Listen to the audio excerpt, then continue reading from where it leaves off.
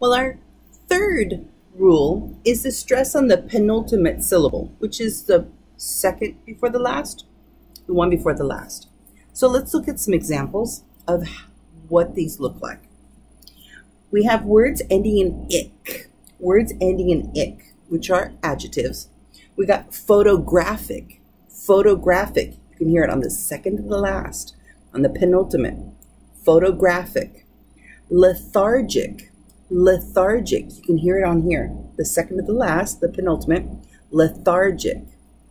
And then acidic, acidic. You can hear it on the second to the last, acidic. Now we have one more that can give us our example, and these are nouns. And these are words that are ending in S-I-O-N or T-I-O-N. And it's the penultimate. Education, education. You can hear it right there, the penultimate. Education. Affirmation, affirmation. You can hear it right there. And then carnation, carnation. You can hear it in the penultimate syllable right there.